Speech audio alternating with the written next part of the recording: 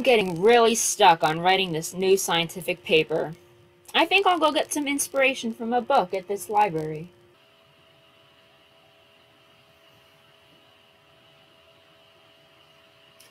Oh look, this one's about Marie Curie.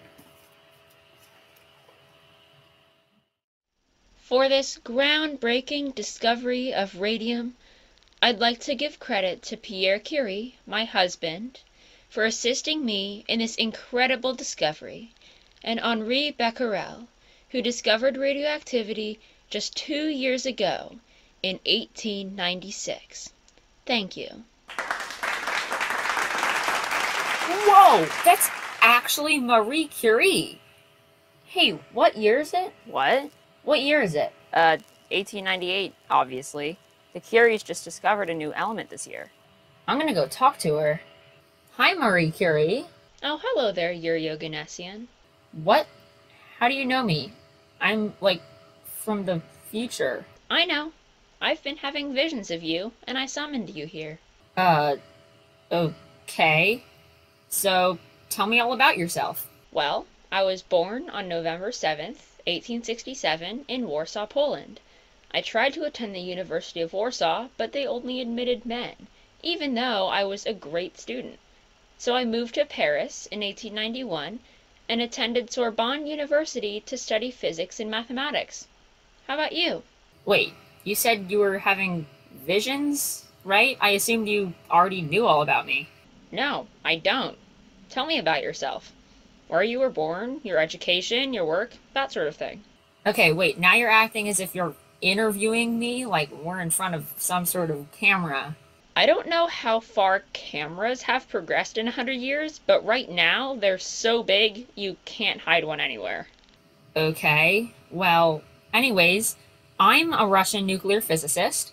I was born on April 14th, 1933. I graduated from the Moscow Engineering Physics Institute in 1956, and I work in Dubna, Russia at the Joint Institute for Nuclear Research. JINR. Now, if you want to discover a new element, you need to smash two together. We also are looking for new elements by using a machine called a cyclotron. It was invented by Ernest Lawrence, and it accelerates ions in a spiral motion using a magnet. And once the ion reaches speeds of about 10% the speed of light, it shoots it through a tube towards heavier atoms, hoping they'll fuse together. I can't imagine ever being able to move anything that fast. It's really interesting to see how far technology has advanced. Yes. The nucleus of an atom is made up of protons and neutrons, and each element is most stable with a specific number of each. If there are too little neutrons, the nucleus can break up more easily. So we need to accelerate an ion like calcium-48 with lots of neutrons so that the new, larger atom has enough of them and is the most stable possible. Interesting. Heavier elements are so much more difficult to make than lighter ones. Pierre and I worked with uranium dioxide, and we separated it out into oxygen gas and pure uranium. We knew that uranium was very radioactive and unstable, so it would decay into a lighter element. It turned out that it decayed into something that was still radioactive, and after looking into it further, we realized that it was a new element, and we decided to call it radium.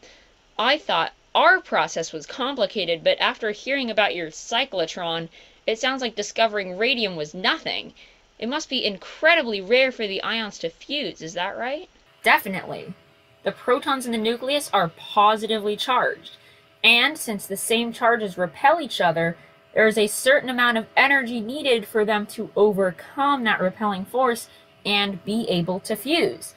This is called the Coulomb barrier. In the 1970s, I invented a way to fuse atoms called cold fusion. The amount of energy needed for cold fusion is much closer to the Coulomb barrier, making it 2 to 3 times more efficient than other methods. Cold fusion has helped the discovery of elements 104 through 113. Technology has definitely advanced a lot in 100 years. Currently, all elements up to 118 have been discovered. Element 118, Oganessian, is named after me, making me the only person alive today with their name on the periodic table. You worked with your husband to discover radium? Was he also a physicist? Yes, he was. He was also a professor. He died in 1906, and I took his teaching position and became the first woman to be professor of general physics in the Faculty of Sciences after taking Pierre's teaching position. I became the first woman to win a Nobel Prize when I won one for physics in 1903, and I won a second in 1911 for chemistry. I have no idea how I know any of that since it's currently 1898. Wow, I'll decide to ignore the fact that you just accurately read the future. I've learned a lot from you today. This conversation has been very helpful. I've learned a lot from you as well. Goodbye, Yuri.